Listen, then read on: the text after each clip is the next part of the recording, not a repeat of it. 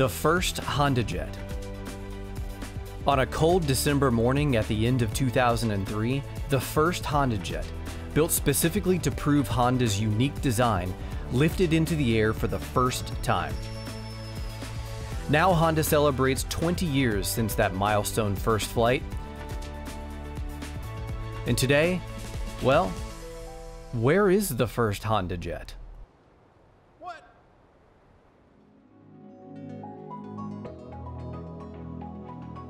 Alright, so for some context, through the 80s and the 90s, Honda conducted a research program in an effort to design a novel aircraft with superior flight efficiencies. After years of computer simulation and wind tunnel testing, the program had enough data to prove their design with a real aircraft. And Honda still has a few associates here at the company who worked on the first HondaJet over 20 years ago, like David Kublau, technical expert and group lead, and Kazuhisa Mahiko, technical fellow and senior manager of flight sciences. These guys were part of a small team that would build and test the first aircraft in preparation for its first flight. Then project moved from Japan to the United States, so most of Japanese associates moved to the United States to actually fabricate and assemble the aircraft. The very first Honda aircraft was a proof of concept. The mission primarily was to take what Honda had put together in their earlier phases of their design program and get it flying. We have to fly to demonstrate our aircraft actually perform per our design. We had long days, long nights. We worked weekends to build aircraft, and then we had to do a lot of testing, engine runs, system testing that we had to do in order to get the aircraft to a point where it's ready for flight. Workload was extremely high. So from the 8 a.m. until sometime 10, 11, sometimes midnight. Right? However, everybody working together, even very long duration time. The first flight is 2003, so it means 2 years from the assembly to actual first flight. The weather that morning was cold. It was very cold. Brisk, dry morning, but ideal for flight. Then we are checking the weather first, because first flight should be done based on the very safe environment. I raced over to the aircraft, turned everything back on, make sure everything was working before we went into the briefing with the pilots. So after briefing, as we moved out to the hangar, pulled the aircraft out, the heartbeat started to go up.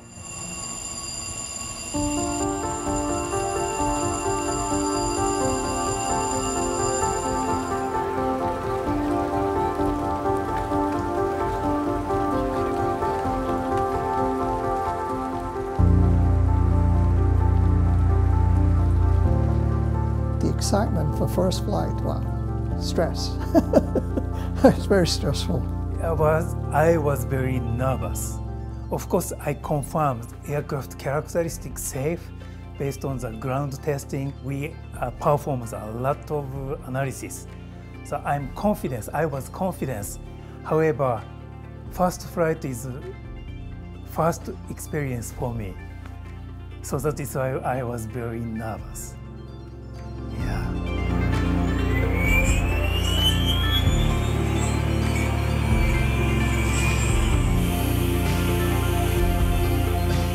We were up on the roof on the weather station, so I think there was probably about 15 of us up there. We had radios in hand. We were monitoring the pilots, constantly listening in to what was going on.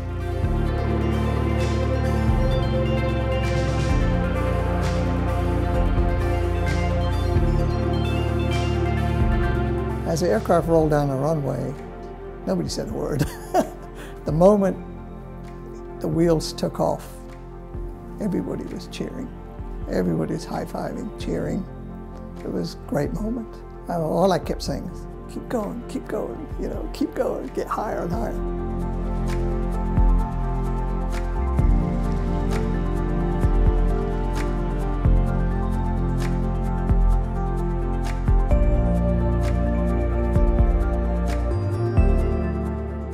once I confirmed aircraft is fly, I could not afford to have a joy because aircraft just start flying.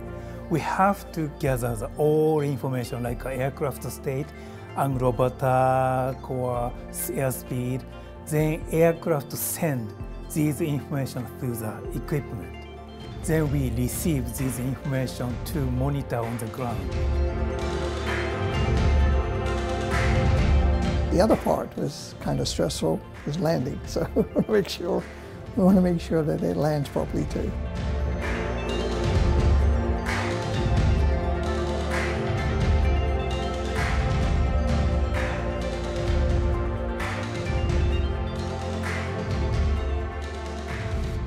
Once landed, I still could not afford to joy of the first flight. Then once pilot get out, tear of joy.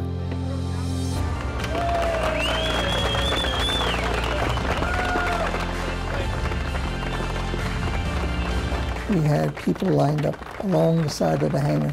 Everybody around was cheering, both pilots and then also followed by Mr. Fujin as we're hoisted up in the air, you know, the usual. So that's a kind of Japanese custom. So when we celebrate something, what should I say, toss the body into the air or something like that. That was a pretty amazing time. I couldn't think I can cry by work. Work is always stressful. We achieved the first flight based on our hard work. I cannot control my emotion, so I just cry. Yeah.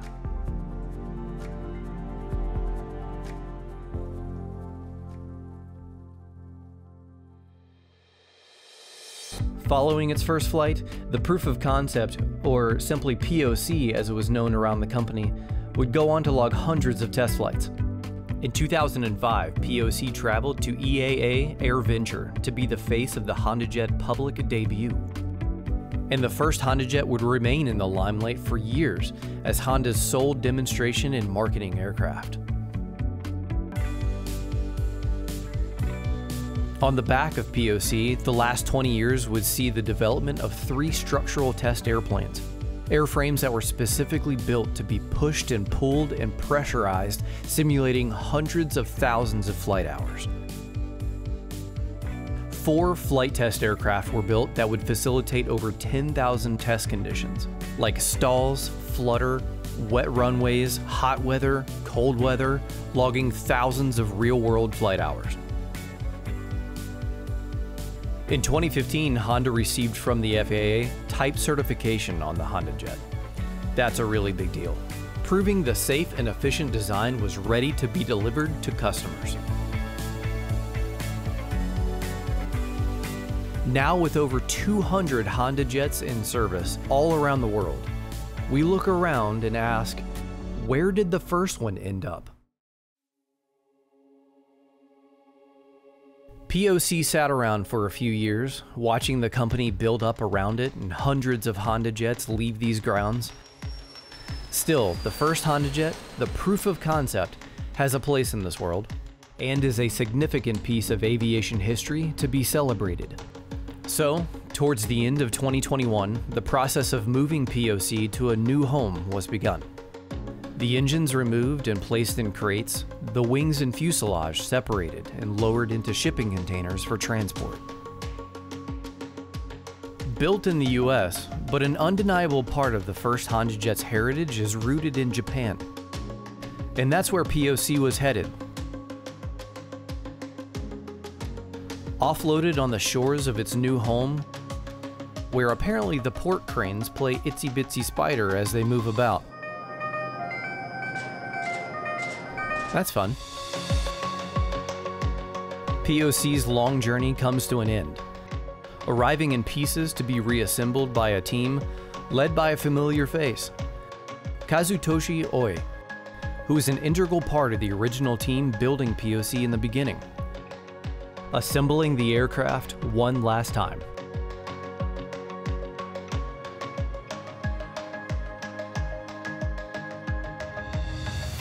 The first HondaJet, An experimental aircraft, a test article, and demonstration of what an aircraft built by Honda would one day become. Now proudly on display at the Misawa Aviation and Science Museum in Japan.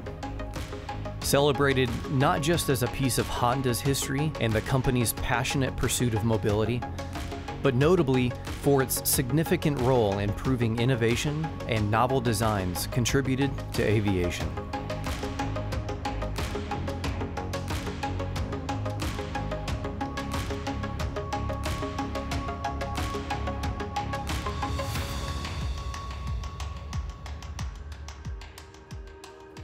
Here we are.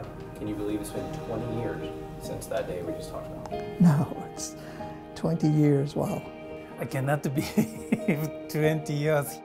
We've come a long way. We've done a lot in 20 years.